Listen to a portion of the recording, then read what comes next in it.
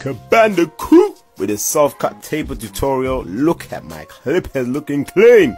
Make sure you comb that out. Oh my days, looking like an afro. Look how I'm looking.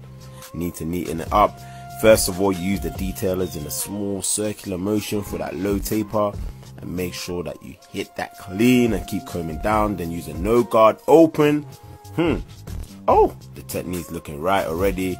A 1 guard open, keep combing down, and after that a 1.5 with the corners, and then a 0.5 guard. But man, that clean fade, that taper.